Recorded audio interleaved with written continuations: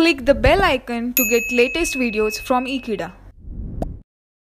Hello friends, in the previous topic we have discussed about the colors of the transition metal ions, and now in this topic we are going to talk about the catalytic activity of the transition metals. So now let us understand this topic.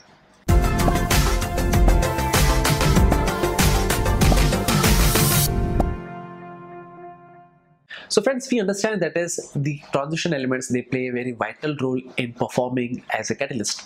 So for example, suppose if I'm talking about that is nickel. So nickel, that is the nickel is basically belonging to the 3D transition series, and that's the reason it is a very good catalyst in hydrogenation of various other reactions like hydrogenation of alkene. So why does the 3D transition series or this transition elements are basically behaving like a good catalyst?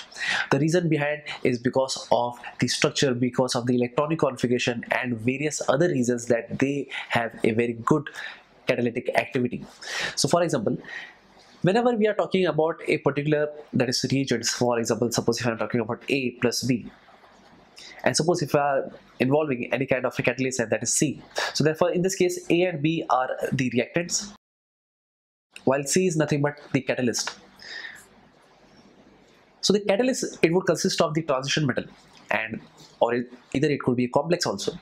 So in that case, the catalyst, it binds with the reactants, and that's the reason that binding will give us a complex, and that is nothing but A, B, C complex.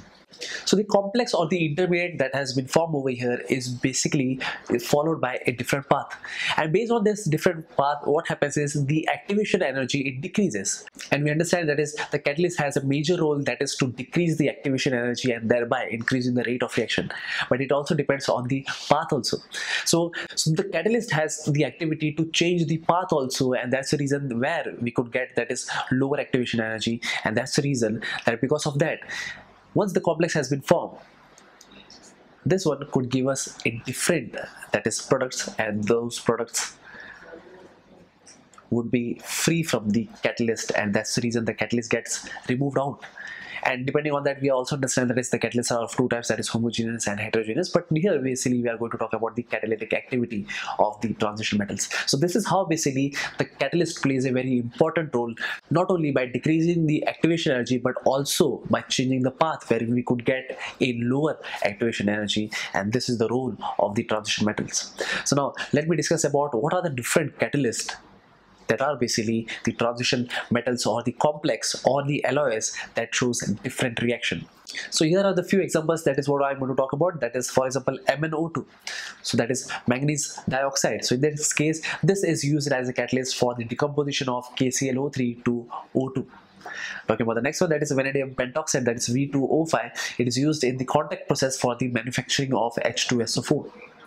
Talking about the next one, that is iron and molybdenum. So these are the two transition metals or the transition elements. In this case, the Fe is nothing but the 3D transition series element. So in that case, it is used in the manufacturing of NH3 by Haber's process. So talking about the next one, that is cobalt and thallium. It is used, or this alloy is used in the synthesis of gasoline by Fischer's process. So for this were certain examples where we have understood that is transition metals plays a very important role as a catalyst. So thank you friends for watching this video. I hope I'll see you next time. Till then, don't forget to subscribe Ekeeda channel. Thank you so much.